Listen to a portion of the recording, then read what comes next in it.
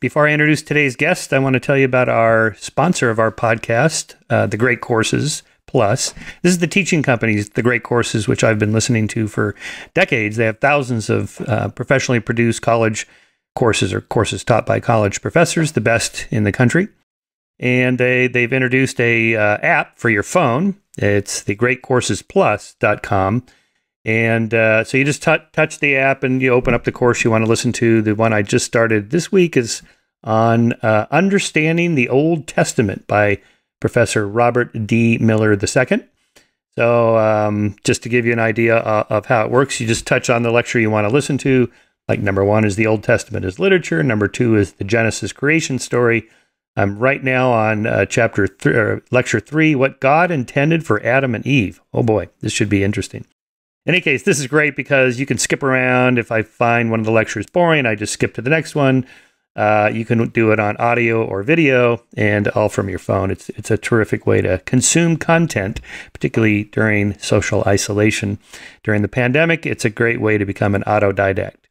So if you want to know more, you can, if you sign up through my podcast, then you get a free trial. So go to thegreatcoursesplus.com/salon. That's thegreatcoursesplus.com/salon, and you get a free trial with free access to the entire library of all these hundreds and hundreds of courses and thousands of lectures.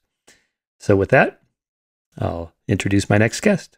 My guest today is Michael Shellenberger. You've probably seen him in the news. He's been getting a lot of media attention for his new book, Apocalypse Never, Why Environmental Alarmism Hurts Us All. And the iconic picture of the polar bears, which, as probably most of you know now, have made quite the comeback. In fact, their biggest cause of death appears to be hunting, but we don't get into that subject. Anyway, Michael Shellenberger is Time Magazine's Hero of the Environment, and the winner of the 2008 Green Book Award from the Stevens Institute of Technology's Center for Science Writing, and an invited expert reviewer of the next assessment report for the Intergovernmental Panel on Climate Change, the IPCC, very prestigious. He's written on energy and the environment for the New York Times, the Washington Post, the Wall Street Journal, Nature Energy, and other publications for the past 2 decades. He is founder and president of Environmental Progress, an independent, nonpartisan research organization based in Berkeley, California. At the end, we talk a little bit about that and what you can do to join and support what he's calling environmental progress. Anyway, we talk about the necessity, quite a few things, including the necessity of having environmental activism bona fides like he does, because this is such a politically charged and polarized issue. Environmentalism as a faux religion. He puts forward this interesting hypothesis that I rather enjoyed. He's promoting environmental humanism as kind of a replacement worldview for environmental activism as a kind of religion. We agree from the beginning, global warming is real and human caused. And from there, we talk about the models and why the error bars get so wide the further out you project. The consequences of global warming, what we should do about it. Then we hit a number of specific points. For example, the Amazon is the Earth's lungs, with all those fires burning the Earth's lungs. What was the myths about that? Plastic straws, recycling, the sixth extinction that we're apparently no longer in, which is good. Well, we were never in. How sweatshops save the planet, another counterintuitive idea. How technology and capitalism save the whales. We talk about meat eating, nuclear energy. Actually, the main focus here is why renewables like solar and wind can never match nuclear, and why the fears of nuclear power are overblown. We talk about fracking, Temple Grandin, the whole idea of what's natural is good and what's non-natural is bad, and the problem with that kind of philosophy behind a lot of the environmental movement has been environmentalism as Calvinism. Talk about Greta Thunberg and environmental activists that are pretty active out there in protesting, and what's the real way to make progress in environmentalism. Like, it feels like I've been reading you for decades. It's awesome to be able to talk with you. Oh, well, thanks. I appreciate that. Yeah, well, as you know, I've touched on this subject a number of times, and whenever I do, it kind of brings out the most extremes in people and their responses. Either I'm a climate denier or I'm a sympathizer to fossil fuels or whatever. It seems like we're almost. This seems like a perfect example of the kind of binary thinking that we're prone to slide into, just black and white. So in this case, you're either a believer that global warming is real, human caused, and apocalyptic, catastrophic, existential doomsday scenarios that follow, or else you're a climate denier. Right. So, I'm not one of those. Obviously, you're not either. And I guess we're called lukewarmers now as the latest expression. I'm not sure what that means, but I loved your book. Just let me introduce it again. I will have already introduced you before we started recording here. Apocalypse Never, Why Environmental Alarmism Hurts Us All. And of course, you chose the polar bear as the iconic symbol on the cover because apparently that's no longer used as kind of a symbol of climate change, right? That's kind of dropped off the radar. Well, no. I mean, the New York Times has refused to review my book. It refused to publish an op-ed by me. But they've done 2 articles, and I'm not saying it's in response to me necessarily, but over the last 2 days, they've done 2 articles, one of which said, no, polar bears are actually going to go extinct. We know this. And then the other one, that was yesterday, and then today's was, temperatures even below 5 degrees are very high. And because one of the points I make in the book is that it's unlikely that we're going to go above 3 degrees above pre-industrial levels. No amount of warming is ideal, but 3 degrees is a lot better than 5 degrees. So I feel like I told my story, I was like, I feel like I'm being subtweeted by the New York Times articles. Yeah. Well, I missed that because I guess the whole environmental thing has kind of been knocked off the front pages, mainly. It was big last year in 2019 was kind of the year of Me Too and Greta Thunberg and environmentalism. And now it's all gotten bumped off by Black Lives Matter and COVID. Yep. So your book is coming out as kind of an opportune time to remind people that, this issue hasn't gone away.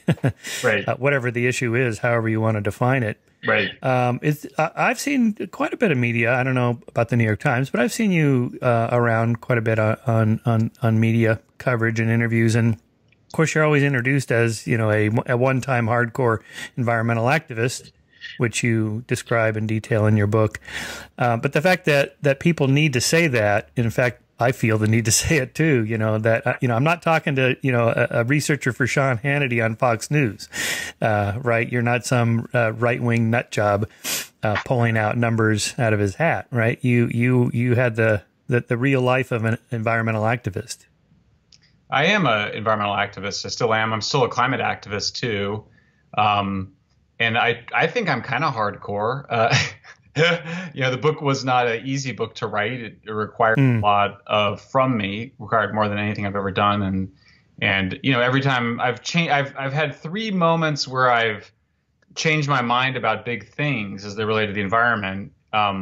And each of them I've lost friends and funders, donors, and that's happened again. So it's not something that I do lightly.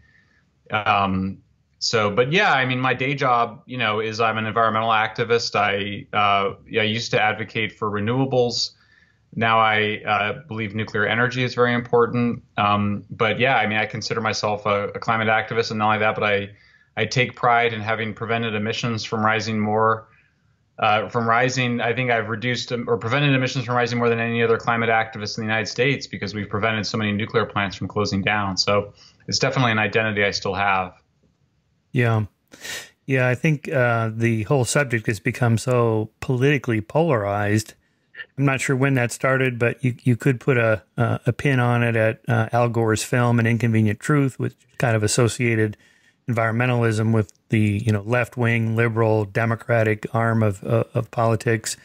And therefore, if you're anywhere to the right, you have to oppose it or object it or whatever, just as kind of a signal to your fellow group members that you're a skeptic of climate because you're a good Republican or something like that.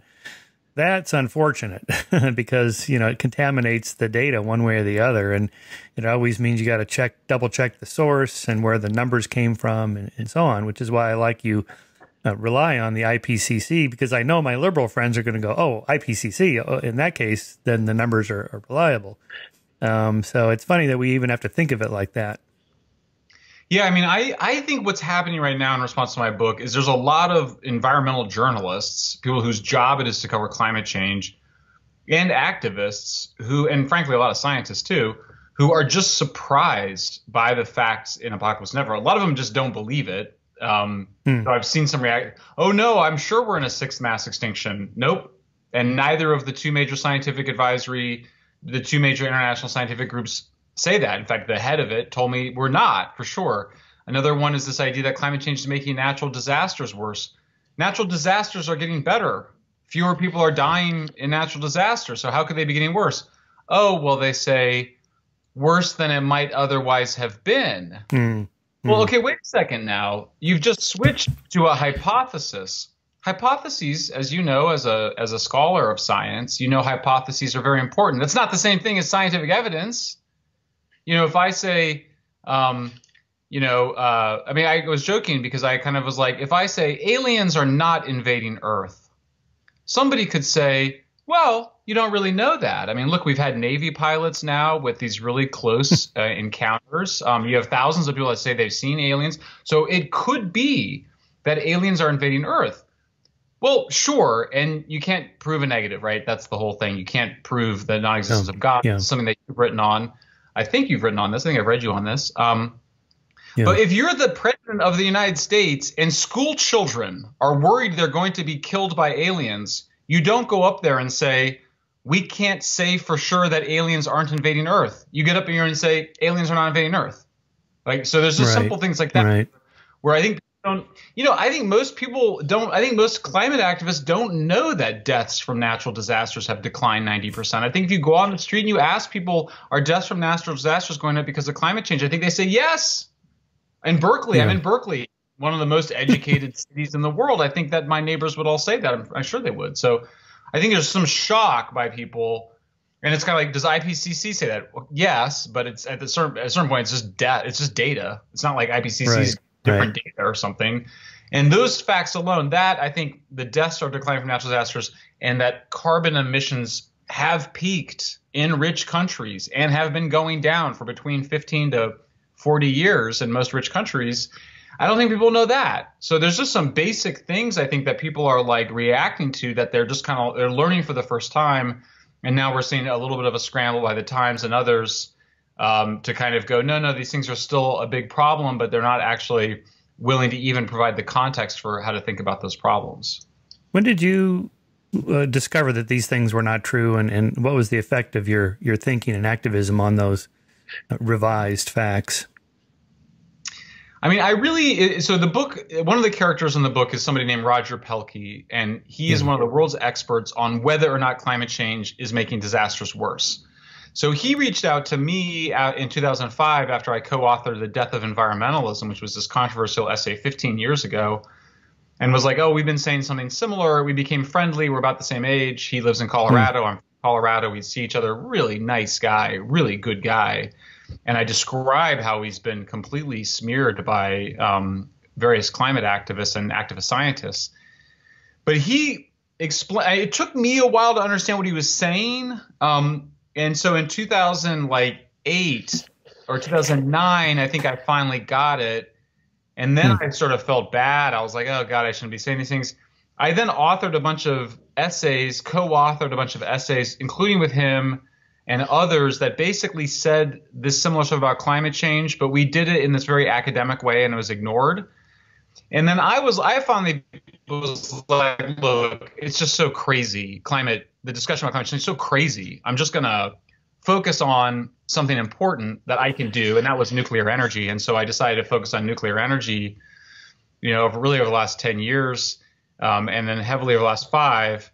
And I had a book on nuclear. I actually wrote the whole book. And at the same time, at the same time, Greta Thunberg was literally encouraging children to panic.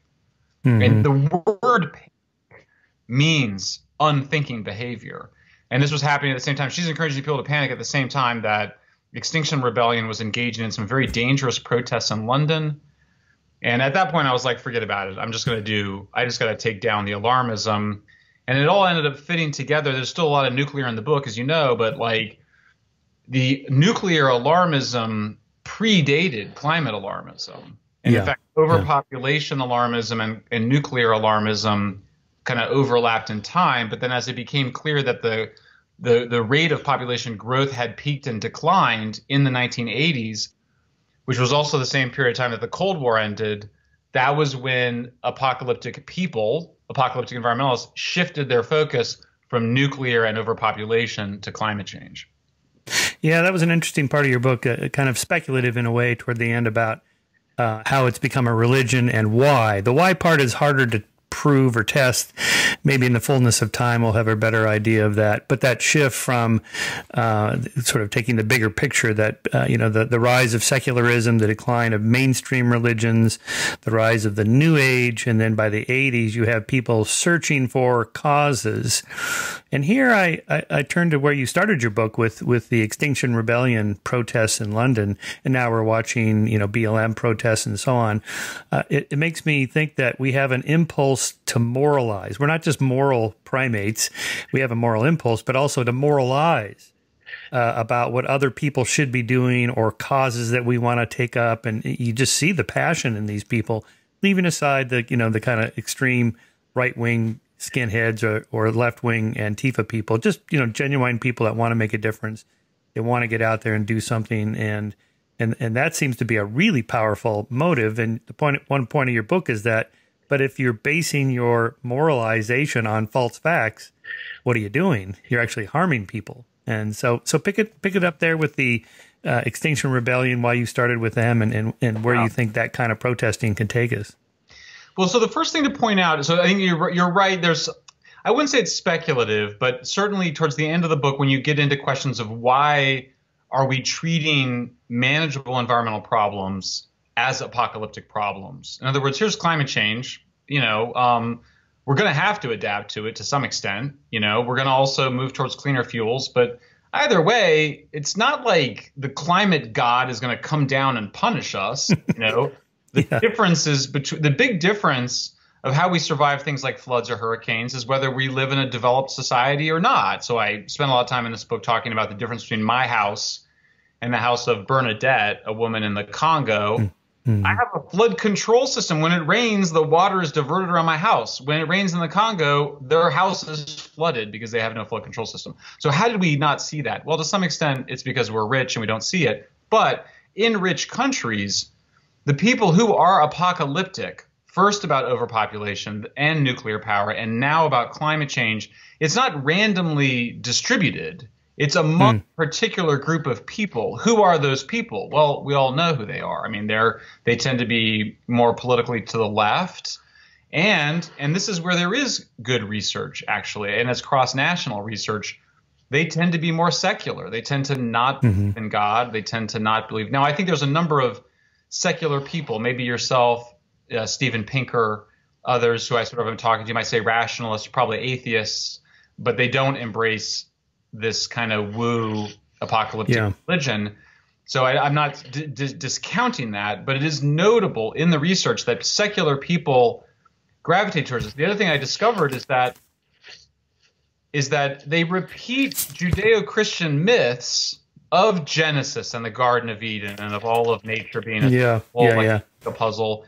And then they have Book of Revelations, which is the final apocalyptic chapter of the Bible. But they don't know that they're repeating Bible stories because they never actually went to Bible school. So it's like they and it's in the culture. If you watch superhero movies, we're all going to save the world. So you're right when you say it's morality in the sense that once you realize, once you believe that whatever bad things you do in this life are not going to be punished in the afterlife. In other words, if you believe there's no God that will punish you after you die, why not do bad things if you can get away with them? That's always been the question. That's the question that was raised by Friedrich Nietzsche in the 19th century and by Dostoevsky and even more broadly in some ways. So, and to some extent, we now know from Jonathan Haidt's work and others that there is some biological morality in the sense that there is some feeling of guilt that we have even if we don't think we'll, so Dostoevsky's famous portrait in Crime and Punishment, the murderer feels guilty for killing somebody, even though it's not worried to be punished in the afterlife. So there's something there to that. In the book, I also talk about the emotion of disgust. Disgust is a strong feeling of disgust is strongly, which is a moral emotion. It's a feeling of something being wrong morally, is strongly associated with vegetarianism. And vegetarianism is strongly associated with fear of death or being contaminated with deathly essence. So there's definitely you're touching a lot of moral impulse. The disgust and also food. Religions have always had sanctions and rules about food and mixing food, what kinds of food are safe, and so on. You're also kind of touching that. You define. Let me just read that section from your book here. In the early 20th century, the American scholar William James defined religion as the belief in, quote, an unseen order, and that our supreme good lies in adjusting ourselves thereto. Right. The scholar Paul Tillich defined religion more broadly to include belief systems and moral frameworks. Right. For environmentalists, the unseen order we need to adjust ourselves to is nature. Right. So you have that kind of naturalistic fallacy in a different sense, that what's natural is good and what's not natural is evil. Right. And then there you've tapped into those deeper religious impulses. By the way, there's two. This is a little sidebar, but there's actually the naturalistic fallacy, which is the idea that you can determine what should be from what is. Yeah. I'm using it a different way than that, yeah. And then appeal to nature fallacy is that if it's natural, well, first of all, we can decide what's natural, what's unnatural, and then if it's natural, it's good. But I think, so without that morality, what do we do? Like, if there's no God, so there's been, I think, this effort, and I think I see with Black Lives Matter too. I'm not an expert on race and racism, but I've corresponded with John McWhorter, who's this amazing thinker on race, and we're friendly. And I emailed him, and he said he's like, anti-racism has become the new religion. And I was like, right. Climate apocalypse is right up there with it. Yeah. I mean, it's the same people in the street, right? It's the same people. I mean, okay, I'm exaggerating. There's 90% overlap between Black Lives Matters people and climate apocalypse people. Right. But they're all after something, right? They're seekers. There's something beautiful in it. They want to be helpful to the world. There's definitely a fair amount of just virtue signaling and conspicuous compassion. But these are also people that often are insecure about where they sit in society. And so what you find is that it's often people that feel insecure and are socially insecure and need some way to feel more powerful and more moral than the people around them. Another thing I was thinking of with that section in your book was the kind of narrative arcs you get in stories that or philosophies, like Marxism has a kind of apocalyptic arc to it where capitalism must come to an utter destructive end, and then communism will take us back to the garden, back before there was private property and greed and all that stuff. And even on the other side, Ayn Rand's great novel, Atlas Shrugged, it's an apocalyptic doomsday thing where in this case, the socialists have taken over and they've ruined the place and it all falls apart. Then the capitalists jump in to fix it at the end. But that arc that, there's a beginning, a middle, and then it's almost like a Joseph Campbell kind of, hero return or something like that. In this case, it's some bigger system that kind of marches along inevitably. And that seems to be what environmental apocalyptic thinkers have kind of grafted onto. Maybe it's a good way to tell a story that comes naturally. Yeah, so I think there's sort of two separate things going on. I try to pull them apart. I'm not sure I totally have it, but one is fear of death, of fear of your own death. Oh, yeah. And the idea here, this is from anthropology now, is that we are aware of our deaths, unlike my dog, which is not aware of her death, by the age of 4. And that fear is real, but you can't function if you're just going around all day being afraid of dying. So you construct a story about how you'll live on after you die, some little story that you tell yourself. And so the most famous example of this is, billionaires who want to put their name on a building at Harvard. It's the John Smith building at Harvard. Well, I'm going to live on forever because my name's on the building. But for me, because I have it too, I write a book. I want my book and I dedicate it to my children. Right. So to some extent, there's a natural positive impulse. The problem comes when you don't think that that's what you're doing, or you have no awareness or distance from it. I think the second thing, which is related but different, is apocalypse talk. And so Whereas when people are really, when they think about your death, it's like, oh God, I don't want to think about that or talk about it. There's a lot of people who are excited by the idea of apocalypse, you know, Right. and I find it's people that really are unhappy in some way. They don't like society. They feel like they want to get some power over society, and they're sort of condemning it. So I always joke, it's like here's a group of people that just hate modern civilization. Bill McKibben, Right. or Greta. Right. Oh, Right. all this growth, it's terrible. Oh, let me tell you how to protect it. It's like, but you just said you didn't want it. So Right. it's on the one hand, Right. we have to do all these things to protect civilization, but all the things they're recommending would move us away from civilization, right? It would be like we have to go back to all being small farmers, because that seems Right. going away. Right. And then you get a lot of this, no, that's not what we're talking about. We're talking about this totally different path. Well, at the end of the day, what they're talking about is rich countries becoming poorer and poorer countries becoming a little richer. It's not that complicated. They call it sustainable development. Yeah. It's basically just trying to meet in the middle.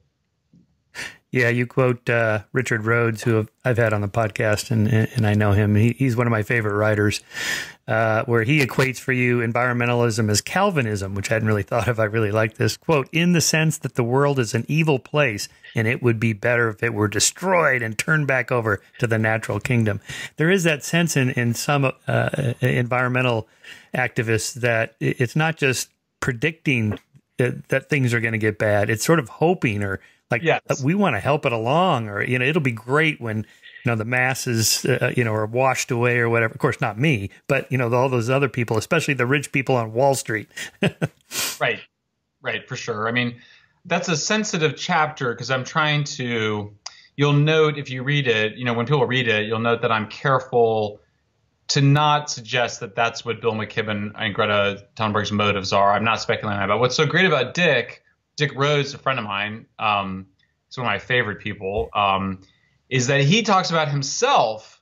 You know, he was badly abused. He wrote a whole book about how he was badly abused as a child in Kansas City, and then watching the movie, the nuclear apocalypse movie, the day after, where the missiles are coming in to destroy Kansas City, and being like, yeah, and then being like, whoa, wait, I'm against that. But so I think it was nice for him to sort of share that, because it was a way to sort of, and he laughed. And I think we see that in ourselves. Like when you're angry or depressed at the world, you know, we get very dark. And so we tend to, you know, take pleasure in other people's suffering, which is much of what humor is, by the way. You know, or just kind of engage in these fantasies. And so, I mean, that's kind of for me where I got to at the bottom. And I think that the only way to deal with it is by affirming our love of humanity and of human civilization, and that's what the book is trying to do, is sort of, that's why I spend so much time in the Congo or in Indonesia. It's to sort of say, you know, let's appreciate this incredible civilization we've created for ourselves, because I think lack of appreciation for it is one of the contributors to this apocalyptic mentality. Yeah, I like how you develop characters in your book of people in really poor places, not just what Americans consider to be poor, which means you only have one cell phone and one big screen TV and maybe no air conditioning, something like that.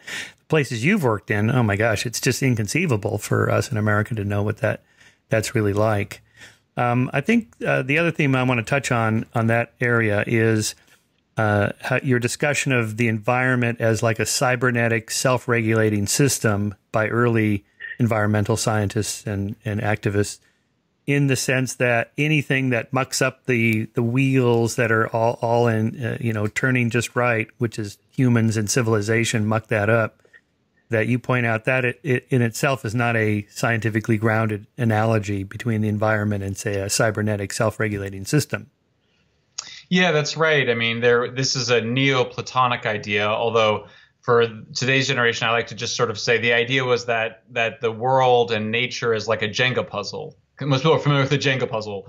You know, if one species is extinct, it could out. Yeah, it's very powerful. You know, there was some research done. I didn't make it into the book, but shows that, you know, I think the thing you were saying about Ayn Rand is really interesting. Conservatives and liberals both have apocalyptic frameworks, but for progressives, it's that we're going to destroy the environment and it will fall apart. But for conservatives or libertarians, it's been, we're going to overregulate the economy and the economy will fall apart. So you can see this really perfectly with the current COVID debate. Right. Right. But yeah, so then biologists, because they're doing science, and even though biology is not, it's not physics, much of biology, by the way, I think one of the best observations I've ever heard is that biology is all basically a kind of natural history. You're just telling histories. There's mechanisms that you're describing, of course, but you're really describing what happens over time to particular places.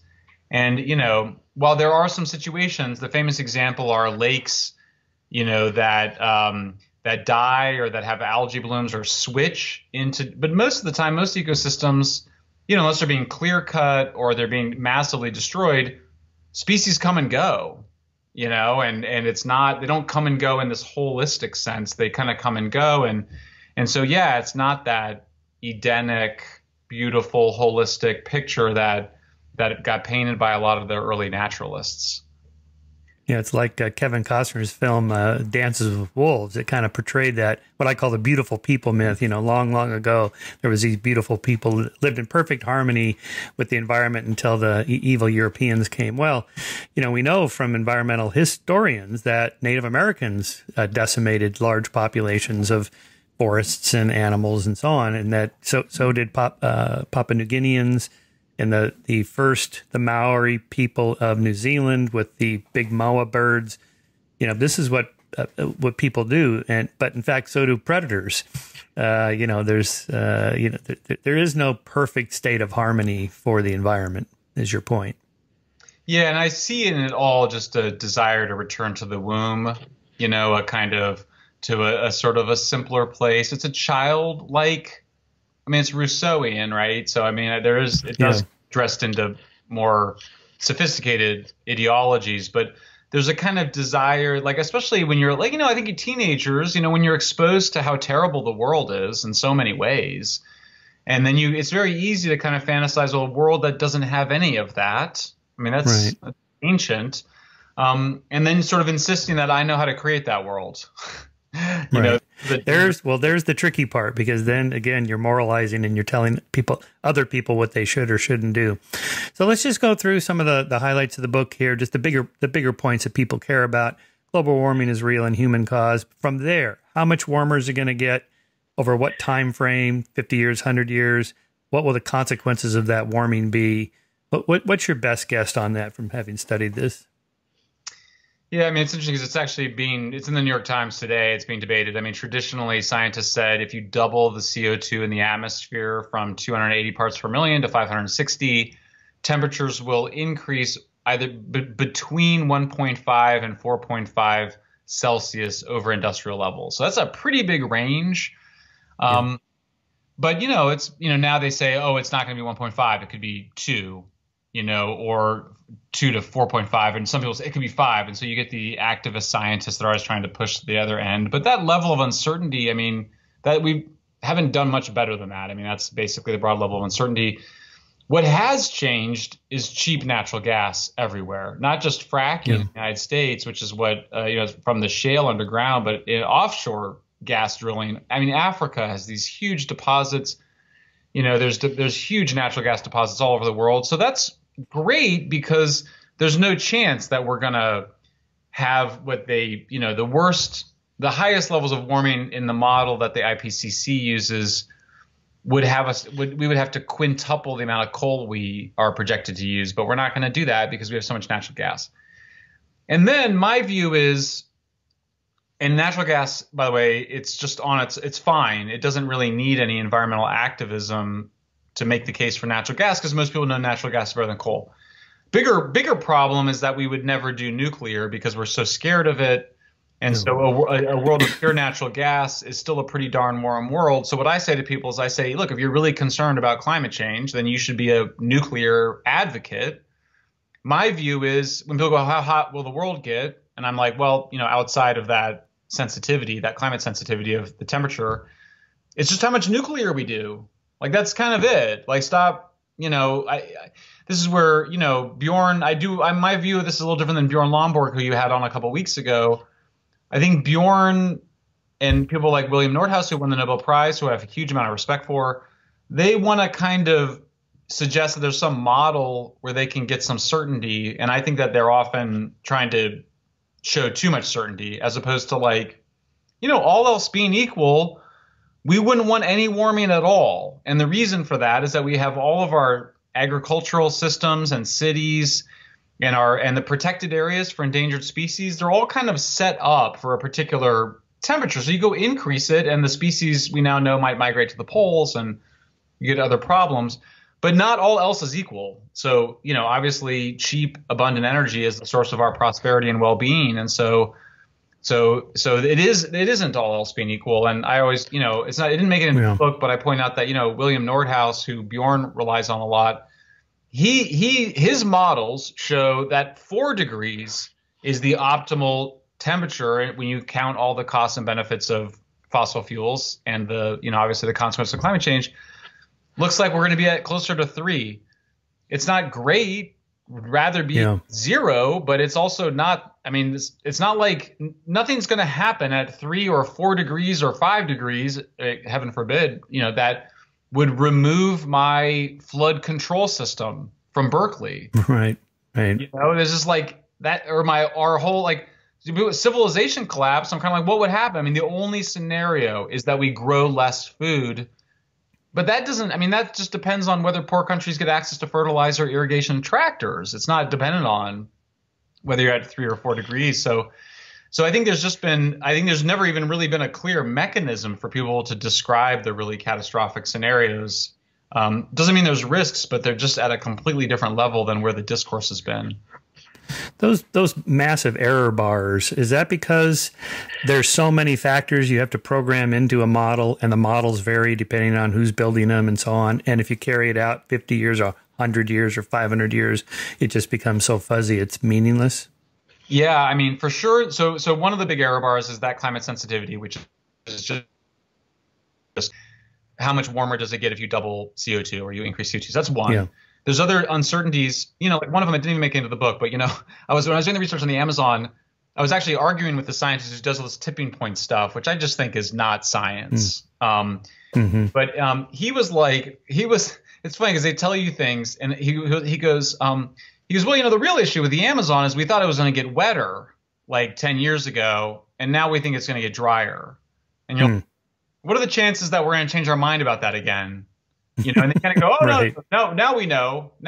And, you kind of go, so, but then I think the biggest one is just, what are we going to do? Are we going to build a lot of nuclear power plants, or are we going to burn a lot of gas? And then also, how do we respond to the temperature increases that we get?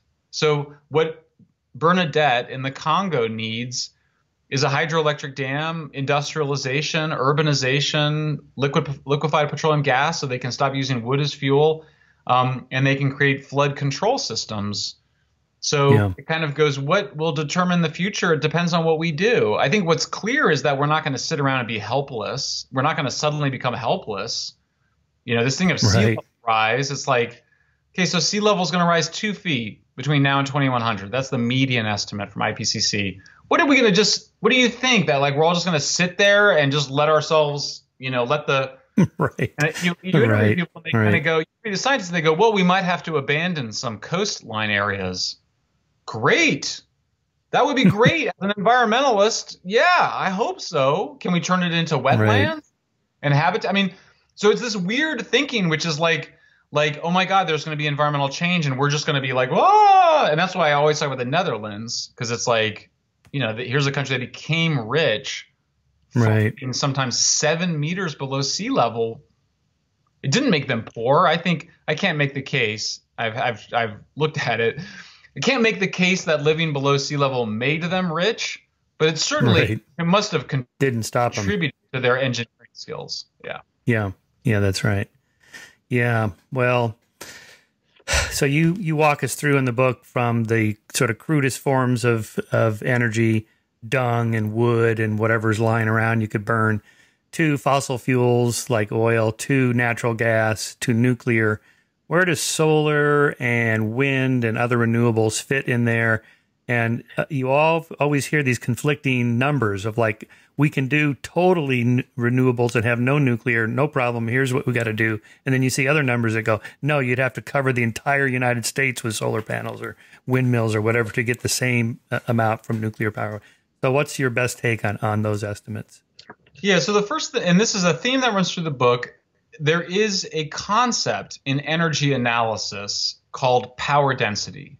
There's actually two concepts. One is energy density, and that refers to the fuel. So a lump of coal has twice as much energy as a lump of wood. A lump of uranium has 1,000,000 times more than that lump of coal.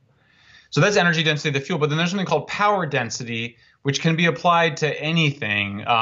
Coal mines, natural gas, nuclear power plants, uranium mines, cities, farms. That's just simple. It's just simply measuring the power consumed or produced and the amount of land. And so what I argue in the book, and again, and by the way, the whole book rests on other people's research. I was really careful not to be like, I figured this out, not just because I wanted to be able to refer to peer-reviewed and scientific literature. So in terms of land use, there's basically three kinds of energy, just simply renewables, fossil fuels, and nuclear. That's it. And renewables are sunlight, tidal, wind, geothermal. I mean, arguably wind is a form of solar energy, so is wood. But what distinguishes renewables from fossil fuels is the dilute nature of the fuel, whether that's wood or sunlight. So you have to gather a lot of natural resource. And in the case of solar and wind, it's about 300 to 400 times more land to generate the same amount of electricity as a nuclear plant or natural gas plant. So the big dog of energy analysis, a guy whose name is Václav Smil. Bill Gates cites him all the time.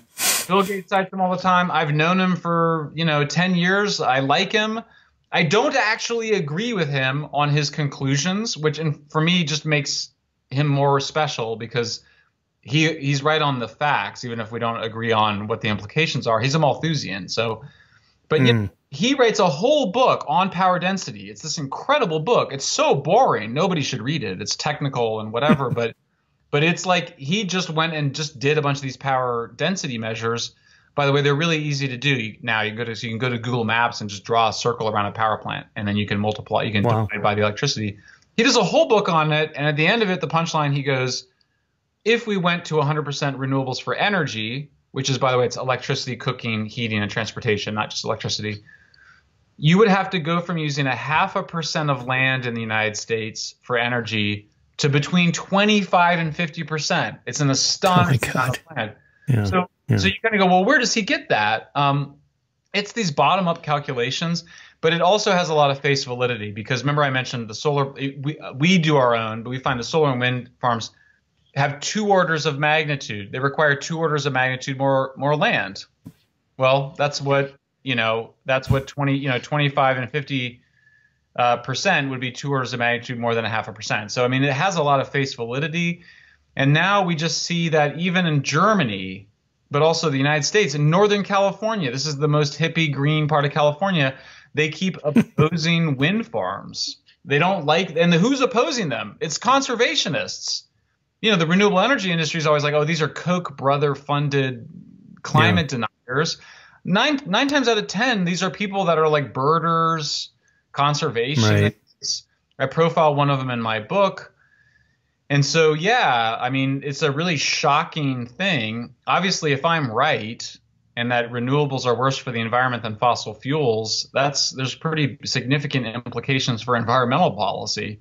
By the way, I thought your book really indicted some of these environmental groups that take money from fossil fuels companies or people and then activate against nuclear, which is going to help their sponsors.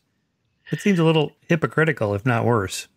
It's shocking, and it all happens in broad daylight. The 2 biggest fossil fuel donors to environmental groups that I know of, I should say, are Tom Steyer and Mike Bloomberg, both of whom ran for president. Yeah. And like reporters, with some important exceptions, give these guys a pass. They kind of go, oh, well, but it doesn't matter because now he talks about renewables. It's like, but they're funding efforts to shut down nuclear plants and replace them mostly with natural gas because solar panels and wind turbines only provide electricity 20 to 40% of the time, often when you don't need it. So I mean, it's kind of amazing that, there was this. I mean, and not only that, but the amounts of money. I think we calculated Exxon spent, like, they gave something. I mean, a small amount of money, a few tens of millions, to climate deniers over its entire many years. But the average annual budget of a big environmental group is around 100 million a year. So I mean, they Wow. massively outspend Exxon every year, massively Right. outspend Koch brothers, and half the time those guys, they're not funding climate denial, they're funding groups like American Enterprise Right. Institute, Yeah.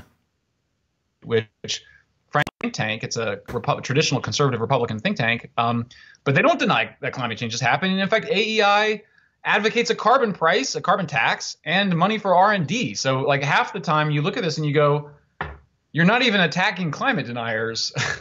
Right. And Yeah. people Yeah. that money from these guys. So, Well, following your chain of reasoning and the numbers you present in the book, it seems like nuclear is a no-brainer, but it seems like the obstacles are mostly psychological, political, or non-technical. It seems like we could have the technology if say they were allowed to fail, like the airline industry did in the 20s and 30s, where they experimented until they got it right, and now it's the safest way to travel.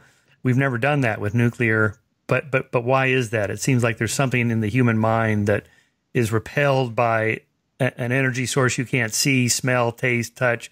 It's like this invisible demonic force that could be cut loose.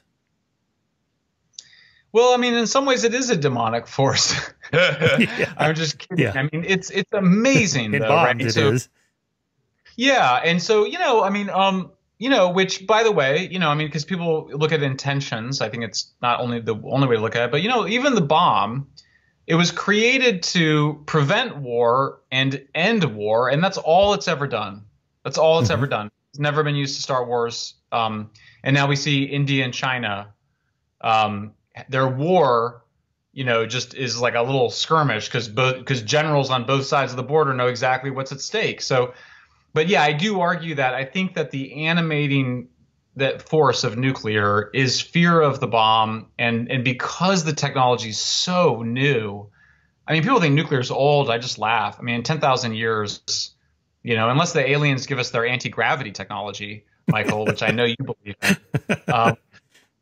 in. 10,000 years from now, we're still going to look back and be like, nuclear was this revolutionary moment. I mean, even if you get fusion, I just think fission is just still, it's not that different from fission and fusion. So you still go, it's crazy technology. You can create massive quantities of heat from tiny amounts of matter. So, and then it comes out on the bomb, and then the left, for a variety of reasons, campaigns against nuclear weapons, and then the fears displace themselves onto the power plants in an almost spiritual way, in the sense that nuclear, certainly for me as an adolescent even, I remember thinking there was something really sinister about nuclear power plants. I couldn't put my finger on it, and it was always this sort of overhang that humans had gone too far, that we'd always gone too far. Yeah. The problem, of course, with nuclear is that it comes right out of, well, because Dick Rhodes, I mean, this is his whole, one of his great contributions, it just comes right out of physics.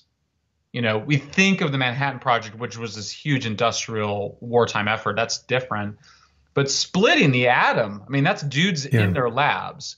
So there's really no scenario to get rid of this technology, which was the impulse from a lot of people, was to get rid of it.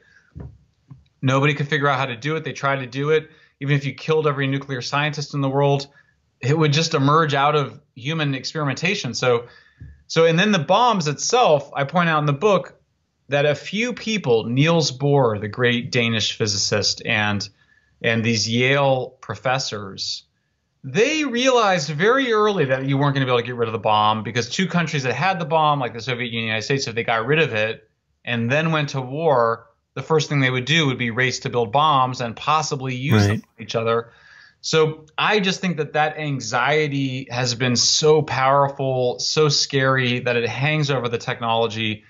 And so I talk about it because, the nuclear industry, and the nuclear scientific and technical community, they just hate it when I talk about this, because they want to pretend there's a bit of a good child, bad child thing. The nuclear energy industry has always been like, we're the good kids. We're the peaceful nuclear energy, and all the weapons stuff is the bad kids. but I just think it ends up backfiring, and everybody just looks at the technology as a whole as something sinister and to be abolished. Yeah.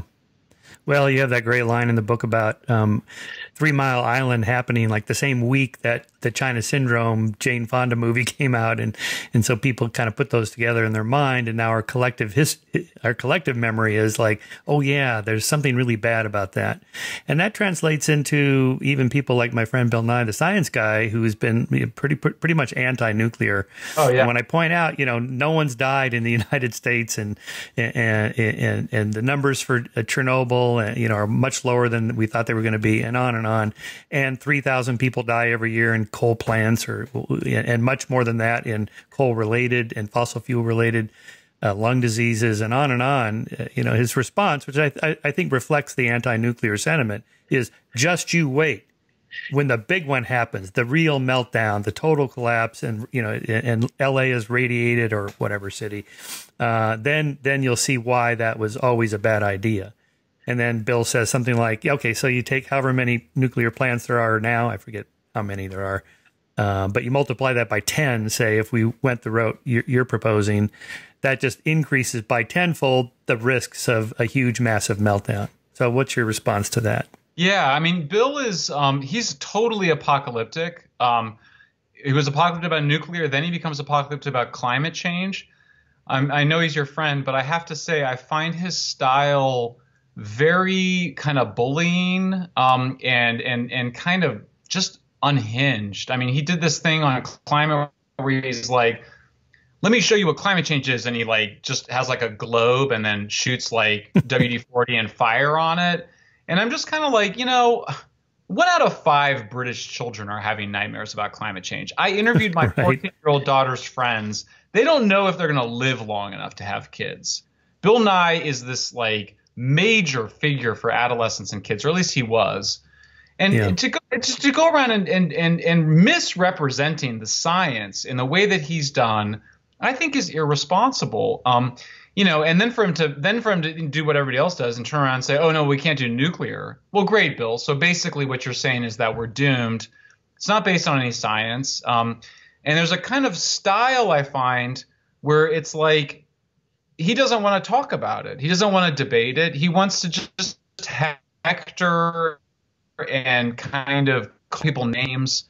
So anyway, I don't mean to pick on Bill Nye, but I do find that this particular style, it's really quite reactionary and kind of bullying in their ways that they dismiss people that are raising other substantive issues. Well, I'm gonna send him a copy of your book. I have 2 copies, so I'll send him one. And we did change his mind on GMOs. He was anti-GMO, and then he went to Monsanto and discovered that they're not Satan there. So he changed his mind. So it's possible. But That's good. But in terms of what his arguments represent, that it's too risky to go nuclear. Right. Yeah. So clearly, so you kind of go what you just said. I mean, so look, the data, is clear. These accidents, and I go through it in my book. They just didn't have the impact that people think they had. So Chernobyl, I speak to one of the world's leading Chernobyl experts whose mother died of leukemia. She's a completely independent medical researcher, one of the top scholars. She thinks somewhere around 200 people total will die from Chernobyl. I mean, that's like fewer people than die in a single jet plane goes down. Right. And that was like worst. I mean, that was like nuclear fuel is being spewed into the atmosphere. So I think that even on those accidents, we're projecting kind of bomb. And I think it's interesting. Chernobyl occurs really at the new Cold War, after all the detente stuff, Reagan comes back in. So I think that everybody was like,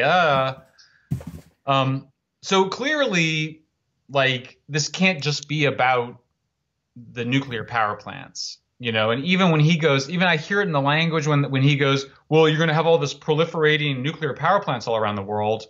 Well, first of all, there's about 60 nuclear power plant sites in the United States. The cheapest way to expand nuclear, the best way, is just to add reactors there. But the picture you get from Bill is like, oh my gosh, the weapons will spread. The nuclear will proliferate around the world.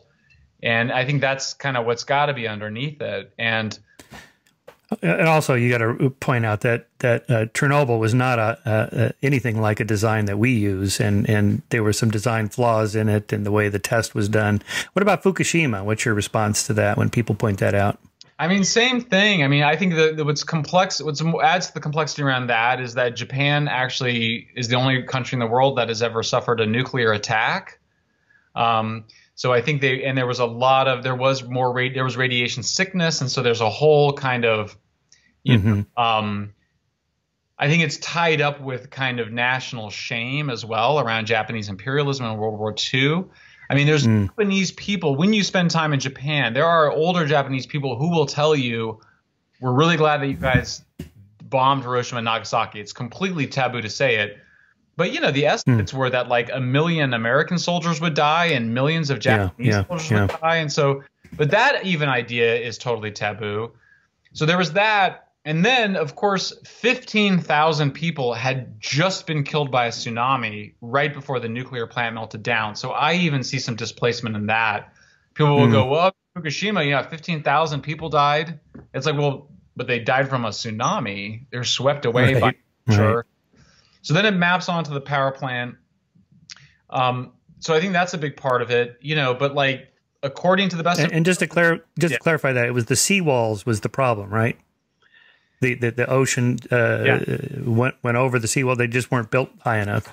Yeah, the seawalls weren't built high enough, and then they kept the backup power generators that would have powered the pumps to keep the water flowing over the reactors had been put underwater. I mean, sorry, to put underground to protect them from earthquakes. And then the water flooded them and damaged them. Right. The seawall story is even more interesting because the reason the plant manager failed to raise the seawall when they knew they needed to is that he didn't want to scare the local town people that there could be a tsunami that could take out the nuclear plant. I just think it's such a poignant story because, but that's very Japan too, you know, but there is a sort of that fear, which was like, we don't want to scare anybody. And then of course it ends up backfiring in the ways that it backfired. But look, no deaths from radiation, you know, probably hundreds or maybe thousands of deaths from suicide, depression, anxiety, just all terrible things.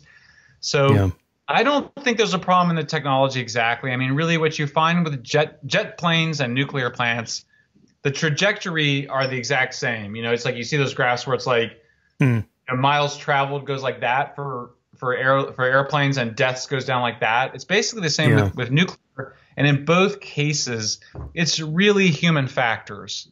Sure, you know, there's better machines, better human interface with the machines, but it's human factors, which means training, professionalism, checklists, all the boring stuff that we do to improve technical operations. That's what makes nuclear safer. Let's hit a few of the other high points of the book. The Earth's lungs are not burning. Of course, that everybody remembers the Amazon on fire story. I guess that was about 1.5 years ago. Celebrities tweeting the wrong pictures out and, you know, blaming capitalism or blaming civilization or whatever. What's the story on the Amazon, and is it the Earth's lungs? Well, so this is a very personal story, too, because I was training to be an anthropologist. I lived in the Amazon with small farmers. I knew how bad life was. I had already my previous book, I had done a chapter on the Amazon. I knew the top scientist who writes on the Amazon for the IPCC. So I knew that the lungs of the world thing was not true, but he's a great guy. Dan Nev said he's the hero of that chapter. I call him up and I'm like, hey, is the Amazon the lungs of the world? And he's like, no, it's total bullshit. There's actually there's two separate myths that got mixed together. The first is that it's the lungs of the world. Well, the lungs absorb oxygen, emit carbon. Okay. But then the other is that the Amazon is an oxygen supply device or something. That's not true either. So what it turns out, I added a whole paragraph to that chapter explaining why the Amazon uses as much oxygen as it produces. It uses the oxygen as fuel in the process of respiration, which is the breakdown of biomass and plant matter in forests.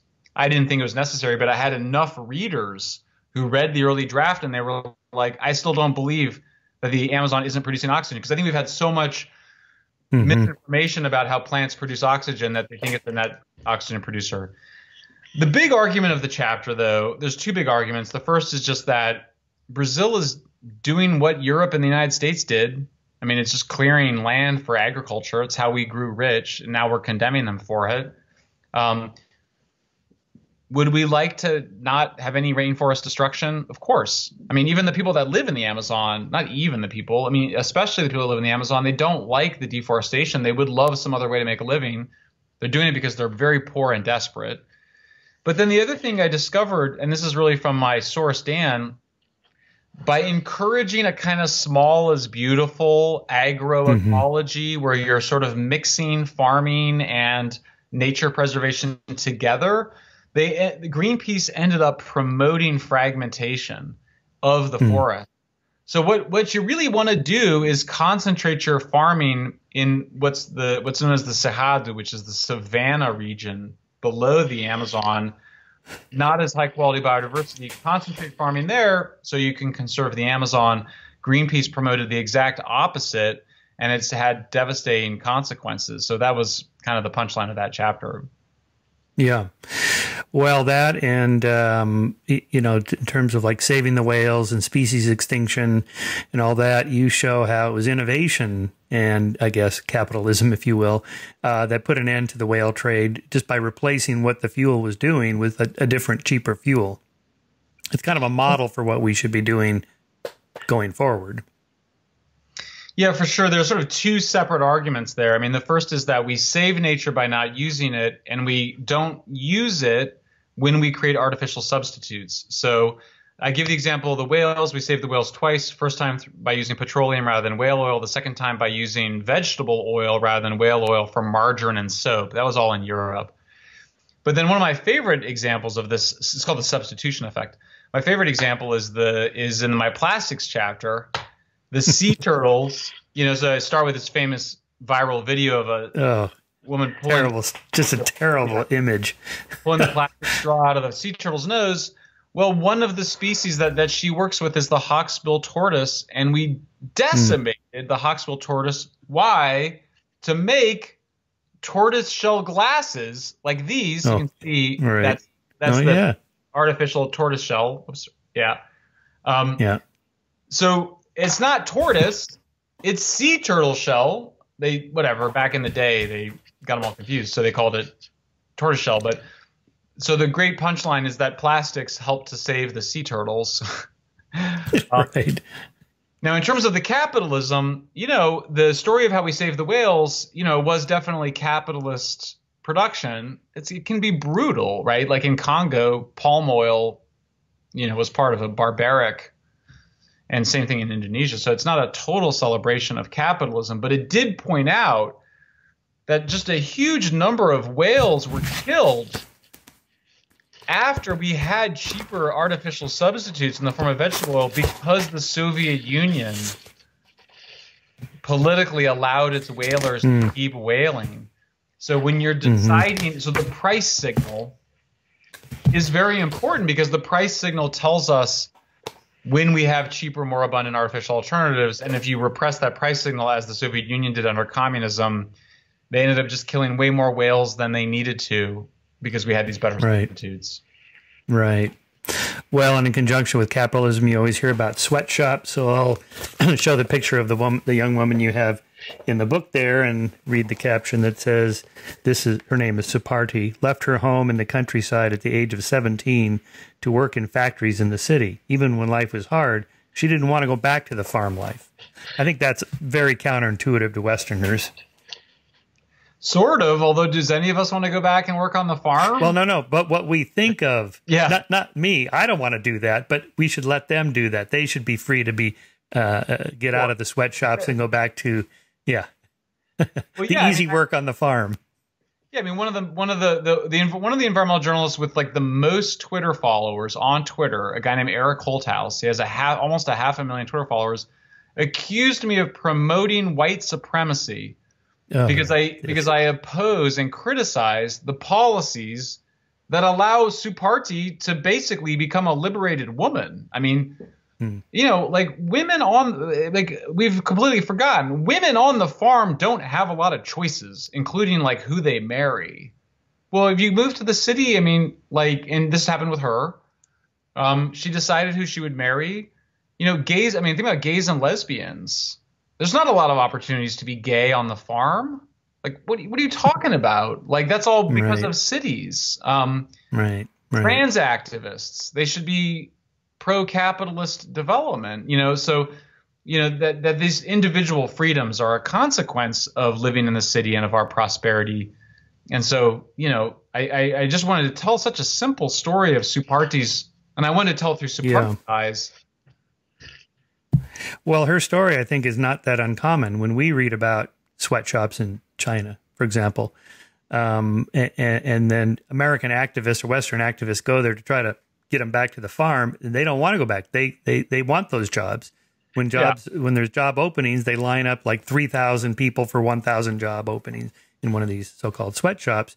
So in a way, they're voting with their feet of what they want. I think that's I love that expression, voting with their feet. I think that's exactly what's happening. The argument traditionally, they go, why Michael Shellenberger, are you imposing this way of life on Suparti? Suparti can go back to the farm any day she wants. Right. Her parents were even fine with that. In fact, her parents didn't want her to go. I mean, in some ways, her story is super archetypal or common, right? Her parents didn't want her to go to the city. She wanted to go to the city. And she suffered, she worked at a Barbie factory and her supervisors were abusive and she quit. But she didn't want to go back to the farm. She wanted to get a better job and she got a better job. I mean, when I met her, she was, I think, 22. She had a motor scooter, a flat screen TV. She cooked with liquefied petroleum gas rather than with wood. And she bought a home. I mean, my staff is in their 20s. We're in the Bay Area. They can't dream of buying a home. Obviously her home is very modest. But this idea that she's oppressed in the city, it's just a complete fabrication. It's not to say that it's all good times, but where did that even come from? It only comes from rich people in the rich world. Right. And of course, we don't have the memory or history of what it was like, say, 2 centuries ago in the United States when it was 90% agriculture and now it's 3% agriculture. Well, what happened to all that suppression of people moving to the cities and into factory jobs, which is your point. But the other point, I think also maybe there's a hypocrisy of us imposing our values. We've already gone through our industrial revolution. We've made the transition to cleaner fuels and so on. We're on our way. But you, sir, you have to stop what you're doing because you're polluting the air. Well, how about you let me get through that stage and maybe you help me get through it faster than it took you a century to do it. I want to do it in 10 years. Something like that would be the way to go. Oh, yeah. I mean, gosh. I mean, you can't spend any time with Suparti or Bernadette and wish for them the status quo. You want them to see them improve their lives. One of the most interesting things is I argue that actually using more energy is good for people and nature, and that the goal is to use less matter. It's a weird word. I can't figure out a better word, but less materials. So, of course, this is one of the greatest dematerializing inventions of all times. If you have an iPhone, you don't need to use newspapers, speaker cameras, all the other stuff, but it requires a lot of energy. And I point out that for Suparti's income, she uses the same amount of energy that people in the United States used when they were at her level of income. And that surprises people because everything's more efficient. But efficiency just means that she has access to cell phones and television sets and all the other stuff. So energy is good. Energy is not the enemy. The enemy is relying on natural resource. It's relying on sea turtles and whale oil and wood for fuel. And we want to some extent, it sounds weird, but if you want to save nature, we need to use more artificial products. It's the opposite of how people think about it. I think here you're also running into some anti-capitalism or anti-greed or something like income inequality concerns that have nothing to do with the environment and just everything to do with the seeming unfairness of some capitalism. Some of this is, to be sure, what I call a Dallas view of capitalism. Remember that show Dallas, about the corrupt family and greedy family, or call it the who is the scammer?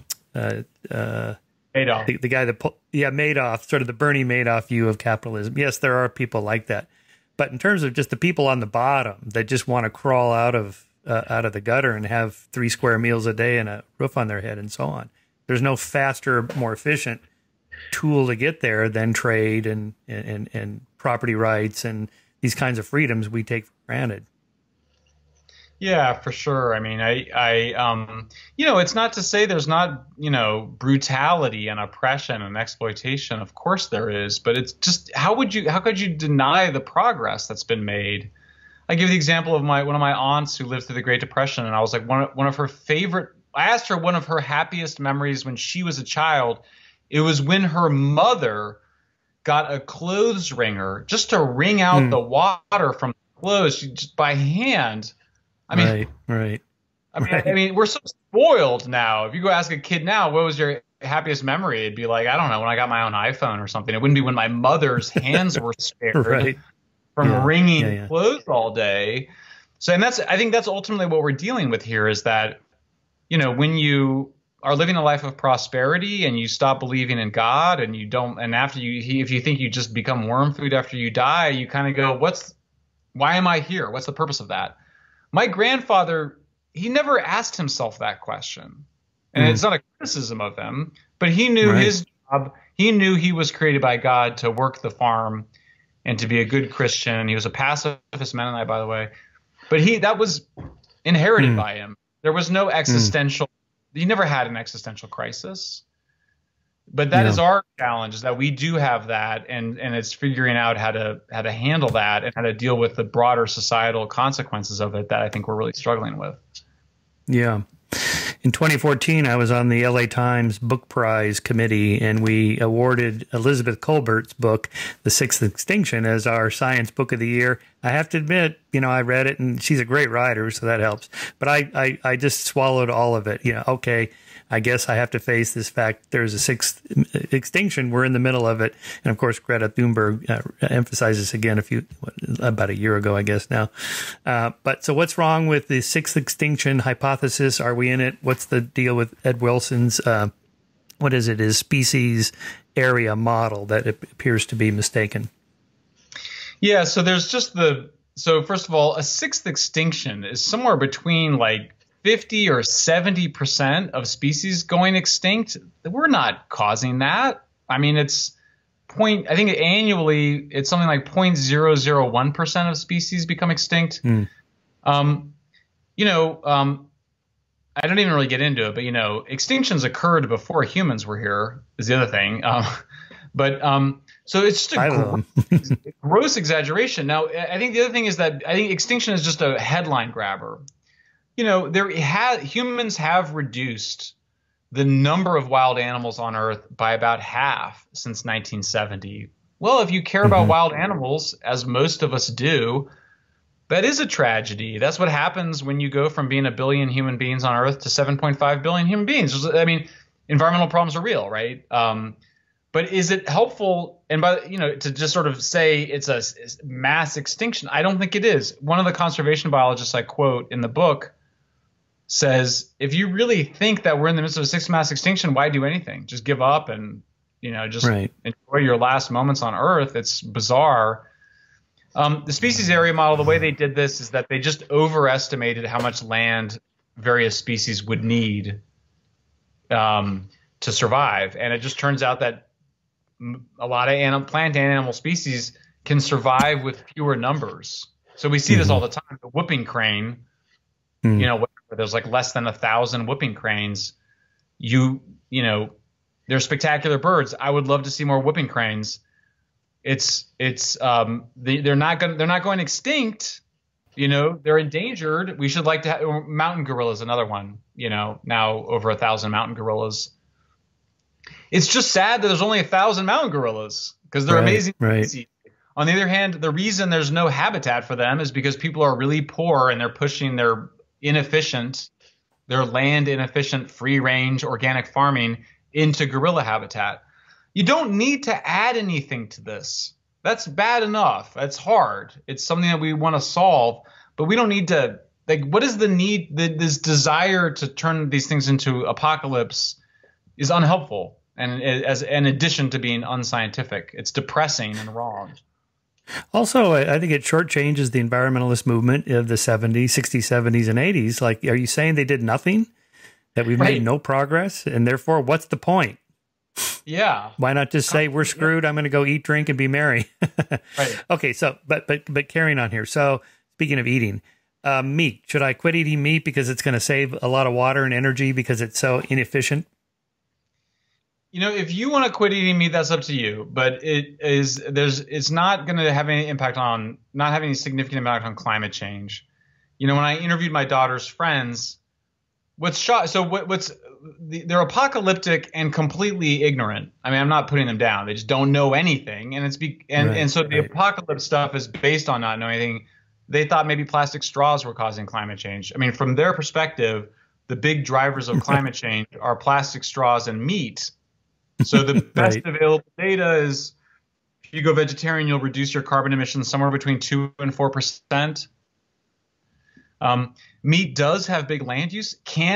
Meat can have large land use impacts, but you can grow, you can have free range cattle that take up 100 times more land than traditional, modern beef farming. You can just concentrate animals.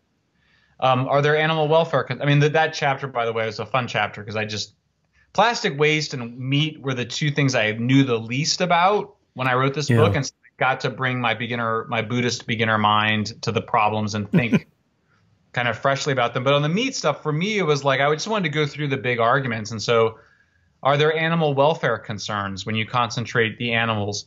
Could be, although it turns out that actually the things that animals care about are things like having a clean stall and not having scary swinging chains. I write about Temple Grandin, who's done this amazing. What about diet? Is it bad for your health? That all appears to have been junk science, and now we know that it appears that carbs, there's a mechanism in which they harm the insulin regulation of the body. I didn't spend a ton of time on it, but I kind of go through the arguments, and it kind of looks like what it seems like humans evolved to eat meat, and it appears that we benefit from it.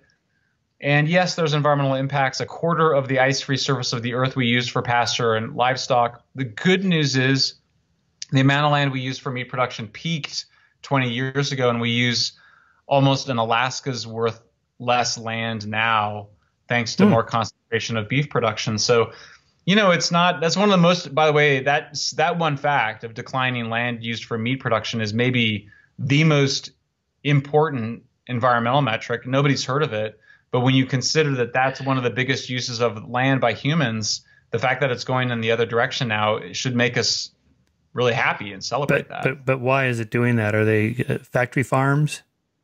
Because those are pretty dreadful.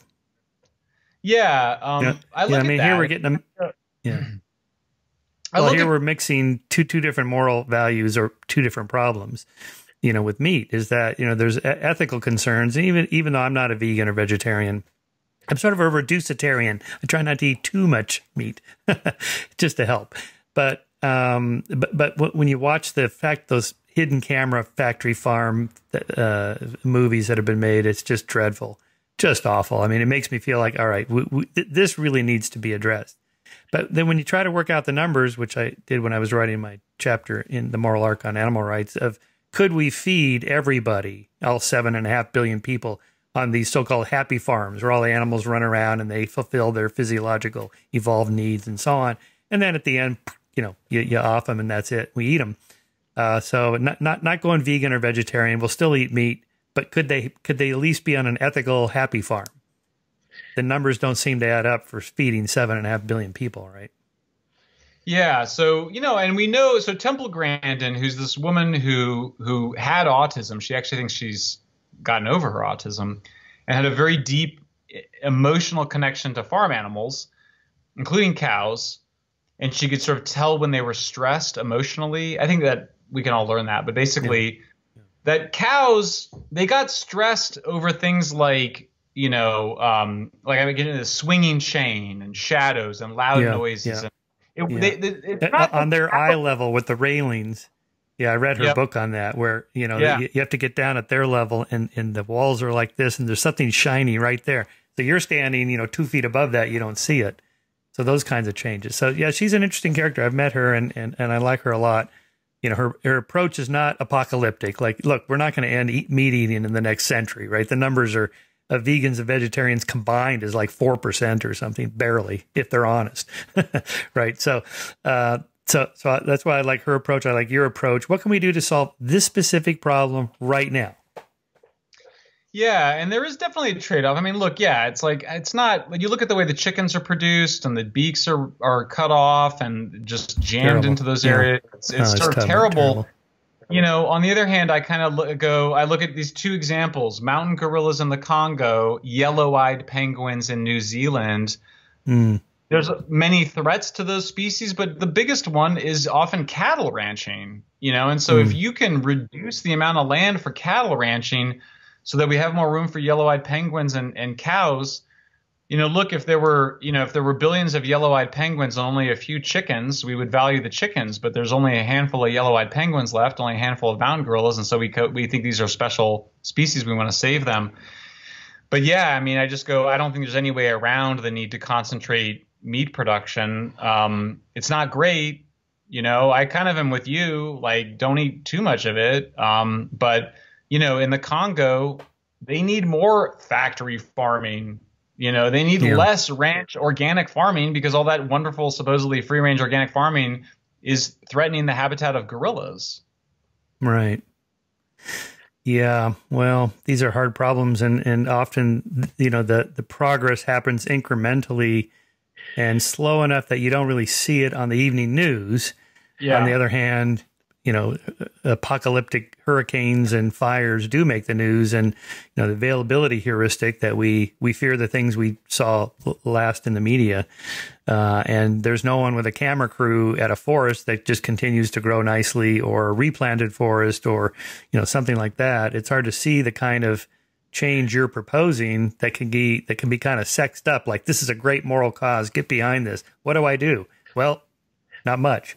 And then that doesn't feel like, you know, back to our moralistic instinct. I want to do something.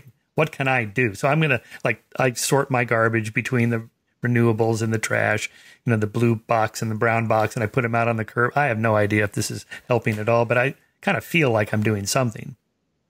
I don't think there's anything wrong with that. I mean, I actually take a fair amount of pride that I drive a 2002 Honda Accord. You know, at this point in my life, I'm almost 50. My wife makes fun of me. My kids make fun of me. I can afford a better car. I can. But like, why? Why am I getting a better car? Like, I don't. And meanwhile, my neighbors who drive around with their noses in the air because they're driving these Teslas that cost $100,000 or these incredibly heavy machines. And I'm sorry. I'm like, no, I've made the environmental decision. You're trying to have it both ways. You know, bragging about how rich you are and how moral you are. So I do think that there are things, you know, look, if you eat chicken and fish, you have a smaller impact on the natural environment. If you eat farmed fish, you go to the grocery store and you say, I want farmed fish rather than wild fish, you have done something extremely important for the natural environment. Drive a used car, you know. You know, jet travel does produce a lot of carbon emissions. It's okay to reduce your jet travel. I don't think you have to like renounce it. Those are all fine things to take some pleasure in and take some pride in. So I think the underlying, some of it is, I think the visuals, but I mean, the story of meat production, that's great for TV. I mean, TV could totally do it. And they could even talk about, if they want, they could even talk about how there is some trade-offs. But I mean, you know, the media could be doing these surprising counterintuitive stories. We're in the process of we've got some interest in Apocalypse Never as a TV show. You know, 12 chapters as an episode. I tried to write them in ways that were visual, but I don't want to give any excuses to these environment reporters who I think they're underlying. I think the bad coverage comes from an ideological place, not from a place of needing to tell a good story for TV ultimately. Well, and clickbait, you gotta have a headline that gets people to click on your link, or else the advertising dollars dry up. So there's kind of a pragmatic problem built into the system the way it's run now. The media, I mean. There's some of that. I mean, for example, I point out, I've got a big piece in the New York Post today. I point out that the reason they keep claiming climate change is making disasters worse is so that whenever there's a natural disaster, they can talk about climate change. There's definitely some of that. But, you know, I did some pieces for Forbes. My piece on the Amazon was called Everything They Say About the Amazon is wrong, including that it's the lungs of the world, and I got 2.5 million people read it. So, it's not impossible to write. I try to write click. As people accuse me, they're like, they're like, the headline you wrote is clickbait, and I was like, thank you. Right. Yeah. If people don't read your stuff, then what are you doing? Yeah. You kind of have to do that. Well, I love the title of the book. That's why I like that. Apocalypse Never. Just a couple more points on the claim that global warming causes atmospheric systems to have more energy in them, and that causes more extreme weather, droughts, floods, fires, hurricanes, tornadoes. What's the story on that?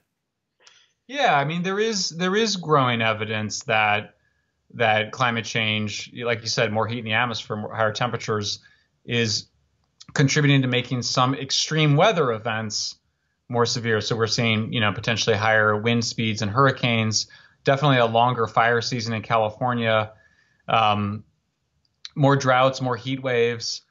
The issue I point out, though, is that has not translated into worse disasters. So the better infrastructure, better weather prediction, and then the other side, more wood fuel buildup in forests, like we mentioned, more houses near forests. Those things entirely explain what makes disasters, more severe in the times they're more severe. And so then the question is there a scenario where this beautiful decline in deaths, 90% decline in deaths, 80% over the last 40 years, is there a scenario where those extreme weather events become so much more extreme that the disasters grow worse? I can't find anybody that tells me a story where that happens. It would be terrible if it did. I mean, honestly, it's kind of like, but you look at Bangladesh, which is the classic. Environmentalists have always been predicting the worst for Bangladesh over 50 years. It's terrible. It's always beat up on. They massively, I mean, it was something like over 90% reduction in deaths. It might be even 99%. I can't remember. Just from better weather prediction and storm shelters. Right. Nobody should die in the future from climate change. I mean, it sounds radical, but it's like nobody should die. Like there should not be any more deaths from disease. There should not be any more deaths from disasters. Those trends have all been going in the right direction for 200 years. Food surpluses should keep going up. Now, we could screw it up, but that's just because of what we do. That's not because of climate change. And so, like I said, there's some more risks, but you kind of go, if hurricanes become 10, 20, even 30% more intense, I don't think you should expect to see increases in deaths at all, much less 10 or 20 or 30%. Our infrastructure is what keeps us safe. Yeah. Well, Michael, we've been going almost an hour and a half. Tell people about your organization, Environmental Progress, and what people can do to feel like they're doing something, but that is fact-based or science-based.